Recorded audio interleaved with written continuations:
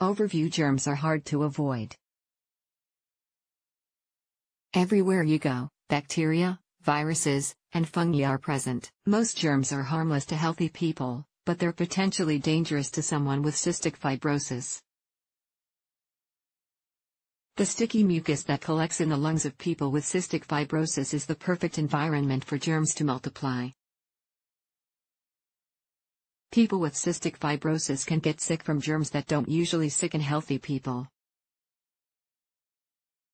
These include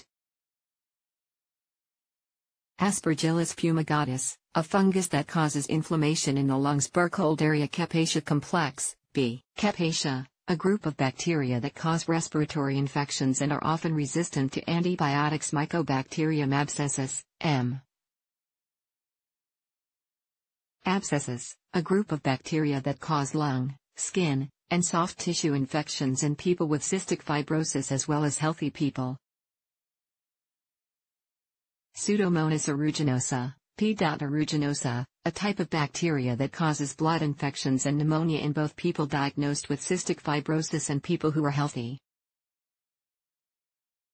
These germs are especially risky to people who've had a lung transplant because they have to take medication that suppresses their immune system.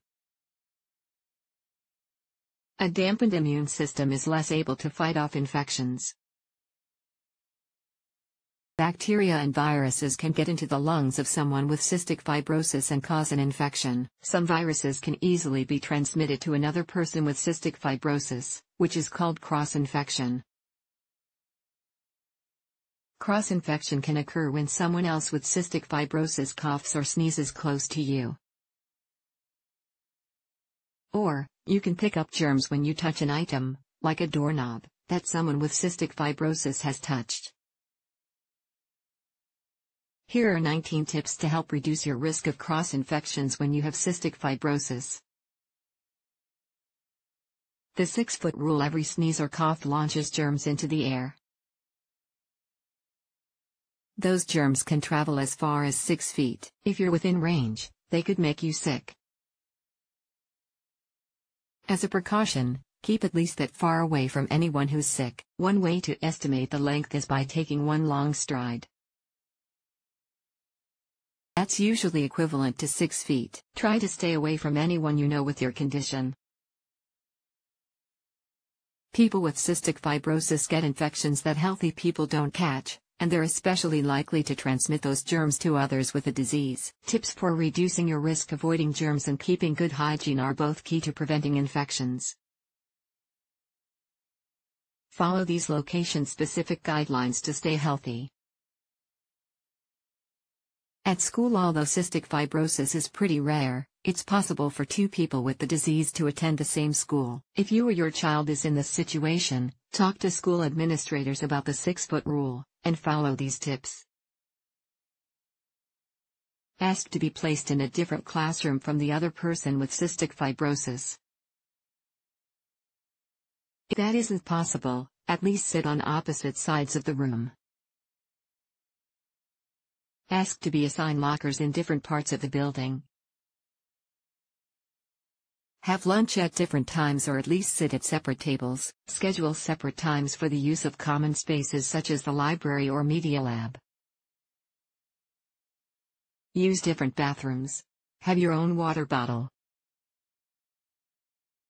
Don't use the school's water fountain. Wash your hands or use an alcohol-based hand sanitizer throughout the day, especially after you cough, sneeze, or touch shared items like desks and doorknobs. Cover your coughs and sneezes with an elbow or, better yet, a tissue. In public, it's hardest to avoid germs in a public place because you can't control who's around you. It's also not going to be clear who in your vicinity has cystic fibrosis or is sick. Practice these precautionary guidelines. Wear a mask when you go anywhere you could get sick. Don't shake hands, hug, or kiss anyone.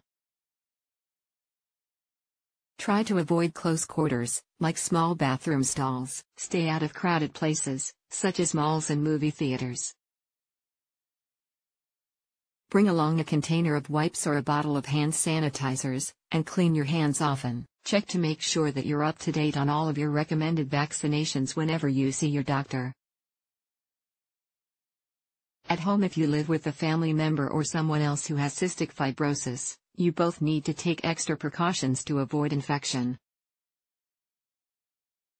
Here are a few tips. Try to follow the 6-foot rule as much as possible, even at home. Don't ride in cars together. Never share personal items, such as toothbrushes, utensils, cups, straws, or respiratory equipment. Make sure that everyone in your home, including yourself, washes their hands throughout the day. Wash before you handle food, eat, or take your cystic fibrosis treatments. Also, wash after you cough or sneeze, use the bathroom, touch a shared object such as a doorknob, and after you finish your treatments. Clean and disinfect your nebulizer after each use. You can boil it, microwave it, put it in the dishwasher, or soak it in alcohol or hydrogen peroxide. Takeaway: having cystic fibrosis shouldn't prevent you from spending time with friends and family. But you do need to be careful about being close to other people with the disease. Keep a safe distance from anyone you know who has cystic fibrosis or is sick. If you aren't sure what to do, contact the Cystic Fibrosis Foundation or ask your doctor about cross-infection prevention.